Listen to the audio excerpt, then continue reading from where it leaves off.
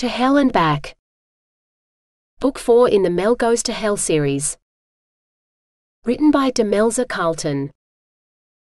Autonarrated by AI Charlotte from Google. 1. You're coming with me, Luce. We'll return to hell together. Luce watched the chainmail-clad girl clink off. Armor on a guy just looks old-fashioned, but on a woman, it made him feel a bit nostalgic. If Mel had fought in the heavenly battle all those centuries ago dressed in mail like that one, hell, he'd have fallen to his knees and begged to surrender to her. Maybe if he hinted to Mel, she'd consider. Just think, you'll get to wear pants again. Pants? Damn. That meant no fooling around. At least, not yet. Any chance you'll let me lose the pants later? He asked eagerly. Luce. 2. It looks just like we left it, Luce said, looking around as he headed for the bedroom. He stumbled over a shoe and kicked it away, swearing. Who left all these here where I could trip over them? They're yours, Luce. You were wearing them when you kicked the juvenile swan and earned yourself a nasty nip, back at the office Christmas party, Mel replied, stepping daintily over the obstacles as she made her way to the kitchen. Would you like some tea? I find it always helps ground me when I've been without a body for a while. Sure, Luce said, grinning. Boil the kettle. I've been thinking about your body all week, and I have some ideas I'd like to try out. He pulled out a dining chair and sat down, patting his lap. We could get started while the water heats up. Maybe heat things up a little more. Mel laughed, crossing the kitchen to fill the kettle. She clicked it on, returned to Luce, and lowered herself onto his lap, crossing her wrists behind his neck. I have some ideas too, she murmured, drawing him in closer for a kiss. His hands caressed her back through the silk of her dress, and his arms tightened around her as she slipped her tongue between his lips. Mel could feel the love spilling out of his soul and hoped he could feel the same from hers. So many centuries of soul reading without revealing her presence, but she was learning to let Luce sense her. Her body betrayed her thoughts, making Luce break the kiss to whisper, You're too tense, Mel. Don't think about it. Only share what you want to. Your body is expressive enough for me to read plenty from you, without you needing to share your whole soul. Humans manage love like this just fine. He chuckled. Focus on my body for once and not my soul. I made sure it was perfect for you, Mel. I promise you'll enjoy it. He pressed his lips to the side of her neck, trailing kisses down to the neckline of her dress. Mel tipped her head back, closing her eyes as he kissed her breasts, or what little he could reach without her taking her clothes off. Luce, I'd like to. So would I, he said, returning to her lips.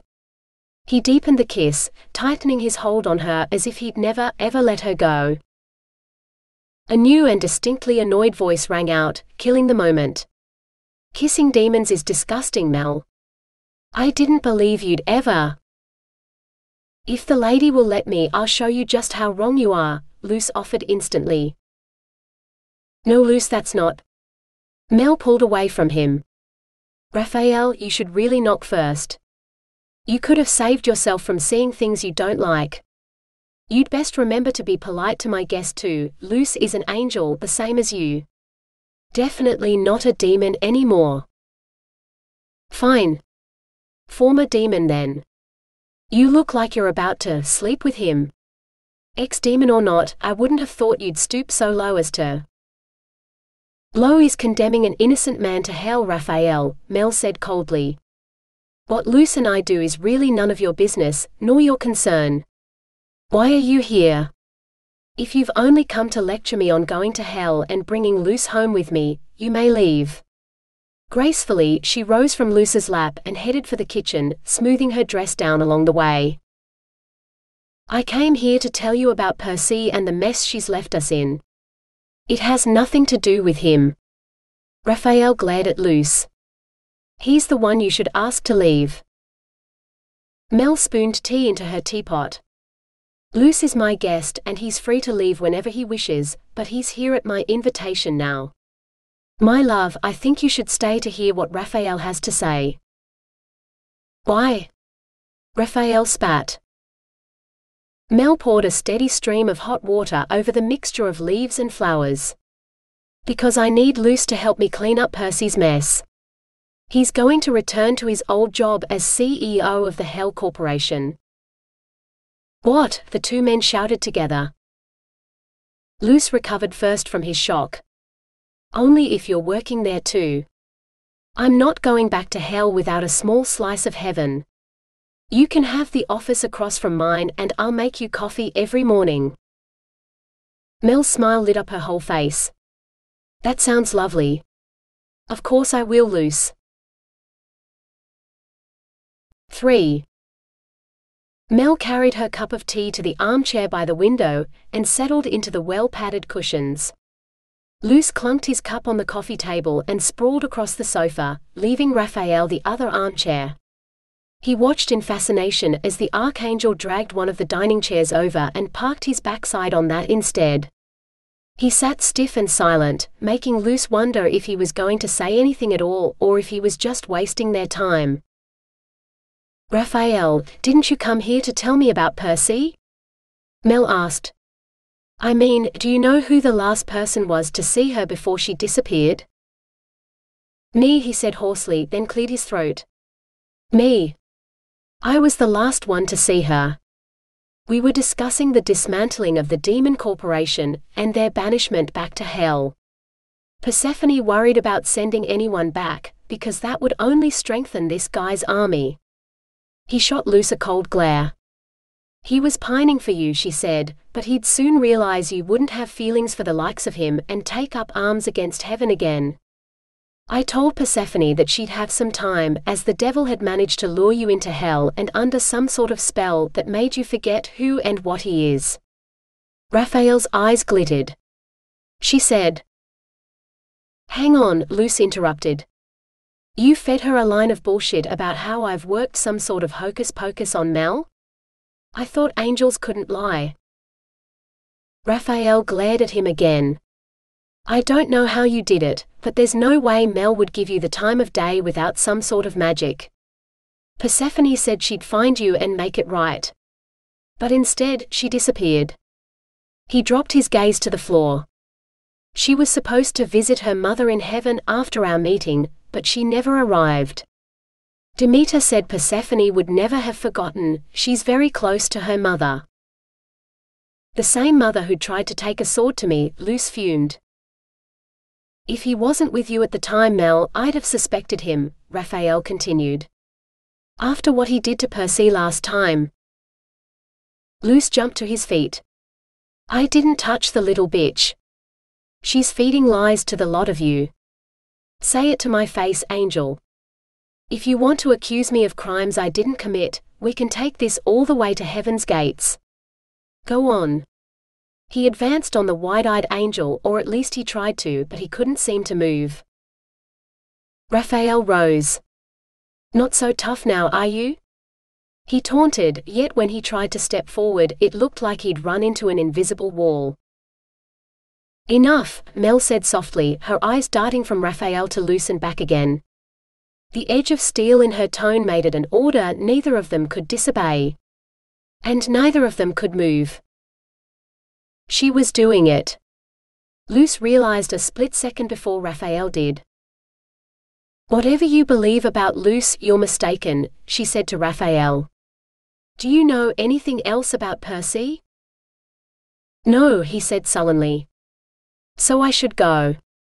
He attempted to, but Mel's invisible grip still held him fast. Luce grinned. Now who's tough? Mel placed her hand on his chest. Luce, please. The more polite you both are, the more smoothly this will go, and the sooner it'll be over. Now I want both of you to sit down, please. Luce finally capitulated, and a moment later, Raphael followed. Better, Mel said. So I gather that the problem is that Percy's missing and no one's in charge of hell. Yes? No, Luce replied. I think Lily and the other senior demons are in charge. The Hell Corporation could be run by a concussed monkey right now for all I know. I only signed over the company to the Nephilim girl. Mel inclined her head. Okay. So no one's in charge of the Hell Corporation, and the best qualified person to replace her is the retired CEO, you, Luce. As we've already agreed, I'll assist. Raphael, if you find Percy or if someone else does, you already said she's looking for me, so I want to know if you hear anything about her. Raphael nodded, but the calculating look in his eyes showed that his mind was working overtime. I'll give you regular updates about anything we hear to do with Percy. I also want a team of angels to assist me in the office with some exushai, if George can spare any. Oh no, not bloody powers. Luce groaned. Last time I ran into one of them, he pulled out a damn sword and tried to butcher me in the middle of the street. The last thing I need in hell is a bunch of archaic warrior angels who think I have a target painted on my ass. Wearing pants might help fix that problem, Luce. Mel's eyes danced with laughter before she resumed in a more serious tone. Exushai are experts at dealing with demons, so I need some. I'm sorry. But Raphael can explain the terms, no drawing without provocation, and they must stay away from you. I'll give you a list of who I want, Raphael. Raphael nodded again. Is that all? No, Mel said slowly. There's also the matter of the underwear you owe me. And a new shirt. Luce smirked at Raphael, only to find the angel wore a similar expression. So who owed her underwear then? Raphael, I was helping out the agency when my clothing was damaged. I require replacements, Mel explained. Luce sniggered. I'm not shopping for women's clothes. Raphael spluttered, flushing. Mel shrugged. Fine. She held out her hand. Then give me your agency credit card, please. Raphael pulled out his wallet and handed over the card, glowering. He better not be helping you. A wicked smile spread across her face. That's none of your business, Raphael. Now if there's nothing else, keep me updated. I'll see you out. When the door closed behind Raphael, Luce said, I can help you. I know this shop that sells the sexiest. Luce. Though I don't do it often, I'm familiar with clothes shopping. I'm sure I'll be fine. Besides, I have to do something on my lunch break, and there are plenty of suitable stores in the city near the office. Mel's eyes met his. Now, what were we planning on doing before we were interrupted? Luce grinned. Let me refresh your memory. 4. Luce's heart sank as each step dragged him deeper inside the Hell Corporation building. Was it dread, sadness, or something else that made him want to be anywhere but here? He couldn't decide. All he knew for sure was that there was no place for him in hell or hell anymore. He was a changed man, demon, no angel, happy to follow wherever his sweet angel led. Mel stepped into the darkened CEO's office first. She's not here, and she hasn't been for a while. Luce edged in behind her and flicked the lights on. She was right, of course, there was no sign of the half-angel here. Just thinking about her made him shiver, though he couldn't be sure if there was some sign of her presence or whether he was just imagining things. Oh, she left the paintings. Mel cried, crossing the room to stand before the framed Pro-Heart landscapes. I've wanted to take a closer look at these since the first time I visited your office. Luce racked his memory, trying to recall when she'd expressed her interest in his taste for Australian art. His heart sank when he realized that on that long-ago day, he'd completely ignored her wish to know more about him, as he'd let his own carnal desire to possess her consume him. Oh hell, he'd been so cocksure she'd obey him, he'd unzipped his pants the moment he heard her voice. He'd never be able to make amends for that, but he'd go a long way to try. They're yours if you want them. I picked them not just for the colors, but for the life they represent. The friendly games of cricket on the beach, the rugby matches, the country towns with people and red dirt and gum trees. It's the idealized life Australians want to live, even when they can't. I wish I could show you the Rembrandts I used to have in my house in Amsterdam, full of angelic merchants, when the reality was that they were waging war on the native inhabitants of the countries they'd invaded and killing their own employees with disease and malnutrition to feed their own greed. So much easier to get them to sign their souls away when they believed they were behaving more like angels than demons. He became conscious of her concerned eyes on him. You should have them. Every time I look at them now, I'll remember how I corrupted this or that politician, company director or angel in this office. Mel kissed his cheek.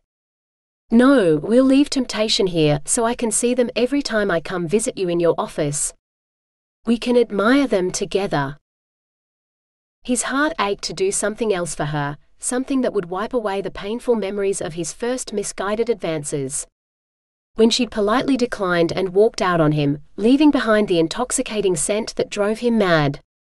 A crazy, half-formed idea came to him, and he opened the cupboard before he could talk himself out of it. Everything was just as he'd left it. Persephone hadn't touched anything on this shelf. Luce grabbed the spray bottle and roll of paper towels, bumping the door shut with his elbow as he turned back to the desk. The bottle squeaked as he squirted cleaning fluid all over the desk surface, but he continued until he'd covered it completely. He set the bottle down and ripped off a length of toweling, swiping at the desk until it shone. Doubt seized him. She'd refuse him again, he was certain of it. Plus Persephone had used this desk in his absence, one wipe wasn't enough. He spritzed the surface again and repeated his furious circles with the paper towels. A second time, did it need a third? It had to be perfect for Mel, she deserved no less. Luce lifted the bottle again and pulled back the trigger. What are you doing? Luce wasn't sure how long Mel's eyes had been on him, but they held sadness. She was going to refuse. She was going to remember how horrible he'd been when she'd first started working here, change her mind and never come back. Mel gently pulled the ammonia-drenched paper towels from his hand and dropped them in the waste paper basket under the desk. It's clean. You were very thorough. I'm sure you don't need to worry about working on a dirty desk ever again. You can ask Mephi to send a reminder to the office cleaners first thing. No, Luce blurted out. I cleaned it for you. I need you to lie down on the desk. She stepped back out of his reach. Luce's heart died a little. Luce, for your own good, you know I have to say no to that. I know this office reminds you of what you were in the past, but you're a different man now, and you can't just give in to your desires and passions the way you used to. If you really feel you need me that badly, you can stay at my place tonight and perhaps we can. Melody, please. I've changed, but I'm still the same man. One who regrets being so rude to you that first time you were here. When all I wanted was to possess your body and soul, neither of which I deserve. I need to expunge it from your memory and mine. This is different. This time it's about you. I want to show you how much I treasure you and make amends for not considering your desires. I want you to, he swallowed, certain she was going to refuse his outrageous request, trying to find words that wouldn't sound as crass as the ones in his head. Lie down on my desk and let me fall to my knees and worship you. He regretted his words as soon as they were out. Mel backed away, shaking her head, and his heart plummeted. No, Luce. Angels aren't to be worshipped. We're here to help, not pose as deities. Luce burst out laughing. You've got me tongue-tied so I can't say anything right. That's not what I meant. I'm trying to say I want to pleasure your body with mine here on the desk. My mouth, my hands, my everything focused purely on your pleasure. Part of my penance to you for being such a prick. She softened and stepped forward. Her lips tasted of sweet victory as she kissed him, and she didn't resist as he lifted her to perch on the edge of his desk. Luce's eyes didn't leave hers as he shrugged out of his jacket and folded it into a pillow. He tilted her back so that her head rested on his coat. He dropped to his knees. "Please, Melody," he begged. Her knees, so modestly pressed together, parted slightly to reveal a glimpse of the soft white lace underwear that clung to her skin under her skirt. She sighed. "All right, my love." 5. Luce felt her body shudder in pleasure. Her tiny gasp was all the sound she made. He was losing his touch. She didn't respond to him like other girls did. He'd done his best, but he couldn't seem to coax the sort of climax out of her that made her scream his name. He sank to the floor, sitting back on his heels. "I'm sorry, Mel," he said quietly. He rose, placed her underwear on the desk beside her, and dragged himself to the private bathroom adjoining his office. He freshened up, taking unusual care washing his hands to delay the moment when he'd be forced to face her pity for his failure. Eventually, he returned to the office. Luce slumped in his desk chair, watching Mel smooth her skirt down as if she'd experienced no passion at all. She probably hadn't, he told himself. Mel leaned against the desk and folded her arms. "What are you sorry for, Luce?" "I can't satisfy you properly. You barely made a sound. Other girls lose control and I couldn't." He closed his eyes, not wanting her to see his anguish. He was a failure, might as well be impotent if he couldn't satisfy her. She'd leave him and find some angel who could. Her gentle laughter only made him feel worse. Then her weight settled across his lap, her backside resting on his thighs as her legs pushed his arm off the armrest. "You're sorry because I'm not like other girls? Girls you've corrupted, in other words." Luce stared at her, his guilt rising. "You want to know what I felt while you?" She blushed. "Yes," he breathed. "I want to know what I'm doing wrong, so I can please you better. I need to know." Mel cupped his face between her hands and kissed him.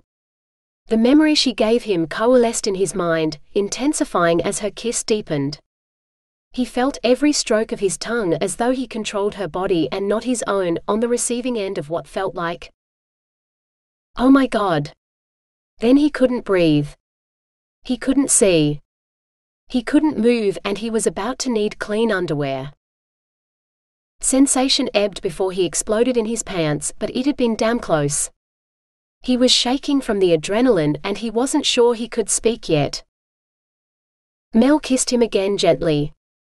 "You are the best I've ever had. I've told you this before. Here, feel my heartbeat, it's racing at just the memory."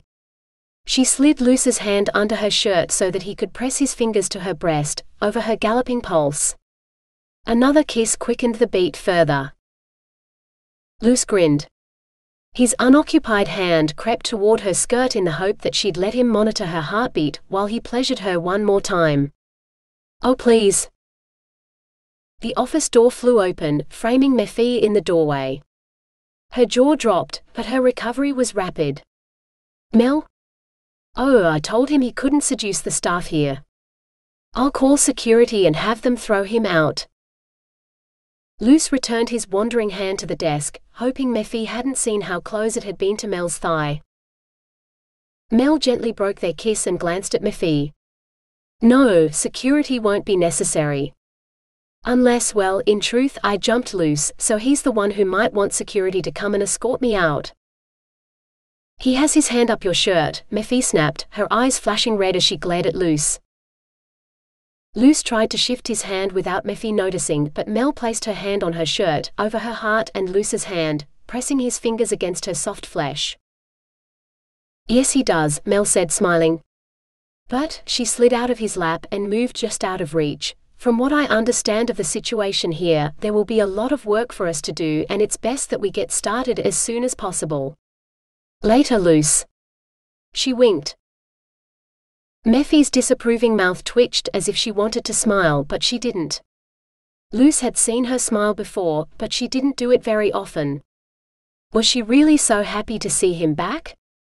Persephone must have made a pretty useless CEO if that was the case. He'd need Mel more than ever. Thank God she was working for him and not Lily this time. Luce cleared his throat. Mephi, Mel will be taking on a special projects role for me here, and she'll need an office close to mine. Maybe the CFO office? It's not like we can trust any demon to do that job, so it's been empty since I fired Barakiel. Mephi's frown deepened. Miss Angel's desk is still available. It might be best if she returned to it. She gave Mel a meaningful glance that made Luce's jaw drop. He picked it up quickly, hoping she hadn't noticed, as he turned over the possibility in his head that Mephi liked Mel. Having to cross the whole office to that tiny, cramped cubicle to find Mel? Hell no. Mel won't be doing her old job, and she'll need a bigger office. She'll also need a PA. Mephi, can you arrange it? I remember there used to be plenty of office girls running around the place.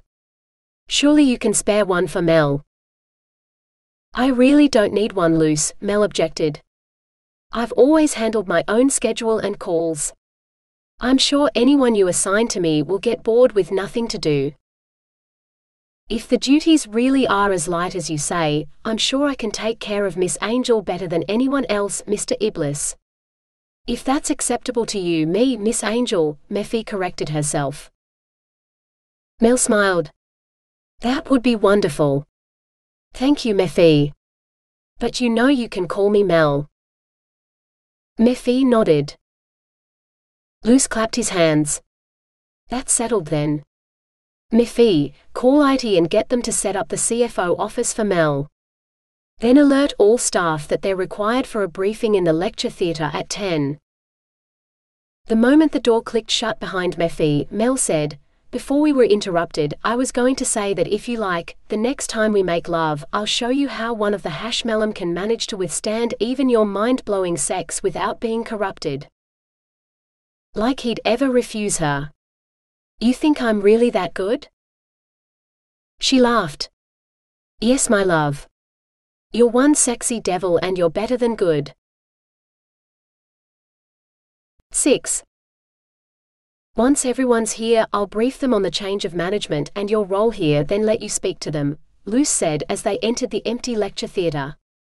Some idiot had stopped ordering coffee beans for the magnificent coffee machine Mel had won for them, so there was only that instant stuff that he wouldn't touch. He'd sent Mephi out for coffee for Mel and himself. Mel had laughed and said her first task would be to get the espresso flowing again, and he couldn't express his appreciation emphatically enough. Maybe after work. Mel laughed shakily. Me? Speak in front of everyone? Oh, Luce, that's not a good idea. They all know you and they all owe you too. They'll shut up and listen to you, I swear. The gentle shake of her head brought him up short. What? Luce, I'm terrified of public speaking. You rescued me from it yourself once in this very room, when the fear overcame me and I fell to my knees. Your kindness that day always stands out in my mind. The room was full of human reporters, yet it was you, a demon, who came to my aid and helped me up. She blushed. I thought then that you wanted something and you'd use my weakness against me, but you never did. How could he have forgotten? She'd fallen, and the only thought in his head was the irresistible urge to help her. The moment he'd touched her, he'd felt an alien ardor to hold her forever, and a powerful yearning for salvation only she could deliver. With his mind scrambling to understand the churning desires, he'd named her his savior in front of the assembled press. Luckily for him, they'd lapped it up. Or was it Mel's luck that had done it? I'll be there right beside you, he said. And it's not public speaking when you know them all and they know you. It's like a conversation with a lot of people all at the same time. Just say that the first thing you're going to do is sort out the coffee situation. Everyone will smile and clap. I'll warn them again not to ask you to unjam the photocopier or they'll be headed straight back to hell, and we'll end the briefing. You're the most powerful angel any of them have ever seen, capable of obliterating the lot of them if the mood takes you. You have nothing to be afraid of. It'll be fine. Her nervous smile tugged at his heart. All right, I'll try. Her pale purple skirt swirled around her legs as she crossed to a chair in the front row and gracefully lowered herself onto it. She made the worn cloth seat look like a throne, though it was no different to any of the others. Every movement she made screamed out that she was no ordinary angel. How could he have been so oblivious to it before? At 10, not a second before, demons started trooping in groups of 2 or 3. They filled up the middle and rear seats of the lecture theater, row upon row of dark shirts and suits that made Mel and her pastels stand out all the more. There wasn't even a hint of red among them. Lily must still be in hell, Luce figured, which was fine by him. His chest still itched at the feel of her claws digging into his heart. He waited, letting them talk among themselves, until Mephi appeared in the doorway and gave a sharp nod. She perched on the edge of the seat nearest the door. "Good morning," Luce began with a grin.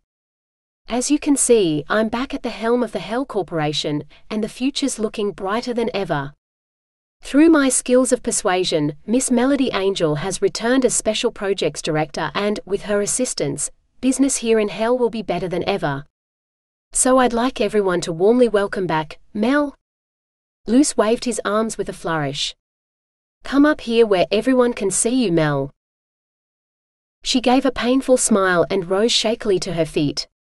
When the smattering of applause started, she stumbled but righted herself before she fell. Her gaze locked on Luce's, and he couldn't help but see the determination that drove her to keep walking. Every step seemed to take more willpower than he'd ever owned. No. He'd promised to stand beside her, and he would. Starting now. Luce strode to meet her, wrapping an arm securely around Mel's waist and walking with her the last few steps to the lectern. He was supporting most of her weight by the time he reached it. Her legs seemed to want to fold up beneath her, but he couldn't let her fall. Couldn't let her show weakness in front of demons because they'd swarm like seagulls. They both turned to face the crowd, and the clapping abruptly ceased. Mel's hand seized his, and he was swamped by a flood of terror so intense he'd never experienced anything like it before. Not his, hers, as her throat froze so she could barely draw breath, let alone speak. Not only did he have to keep her upright, he'd have to speak for his usually eloquent angel. "Mel and I will be working very closely together for the foreseeable future, so I don't want to hear about anyone asking her to help them out on any project that hasn't been personally approved by me. If you need an appointment with Mel, Mephi will be handling her schedule. And if I hear anyone asking her to do anything with the photocopier, I will personally see that person transferred to level 8, effective immediately," Luce thundered. "Mel, will you be the first point of contact for animal welfare and alien invasion issues?" Someone called from the audience. Luce waited, but Mel still couldn't seem to loosen her tongue, so he answered, "No, you'll refer those matters to whoever has been handling them since she left. Mephi will be screening all her calls, so if you try to call her for anything that I haven't approved." "Let her speak for herself," someone shouted. "Yeah, let her go." Before Luce could work out who had shouted, more than half the demons erupted out of their seats with similar angry shouts. It was like being back in his office in hell, where every demon had wanted to defend her and beg for her release. Instead of individual demands though, now there was a demonic cacophony that drowned out the whimpers he could feel escaping from Mel. "Get out," he roared over them. "This briefing is over. Get back to work." He repeated it several times until all the demons left the lecture theater. Mephi, who was the last, gave him a dark look as she descended the steps. "Is Miss Angel all right? What can I do to assist?" Mephi asked, sounding concerned even as her eyes burned red. "She's fine," Luce said curtly. "You get back to work too." He watched as she slowly made her way up the stairs and out the door. It wasn't until they were alone that he pulled Mel into his arms and whispered, "I'm so sorry. I didn't realize it would be this bad." Mel pushed herself far enough away to look up at him. "The last time I managed to deliver a speech in front of a crowd, they turned into a mob and tore my body to pieces. Thousands of years may have passed, but I can still feel those clawing nails as if it was yesterday. I am a poor presenter at best, Luce. I'm sorry. It's hardly your fault. I won't make you do that again, ever. I swear. He wet his lips. How can I make it up to you? Mel smiled wanly. Maybe it'd be best if I went outside and got some fresh air for an hour or so before I return to work. I need to pick up a few things anyway. I'll return in time for lunch. Do you want me to come with you to make sure you're okay? I mean, you almost collapsed in here. She shook her head. I'll be all right. See you in an hour or so, my love. Don't burn the office down while I'm gone,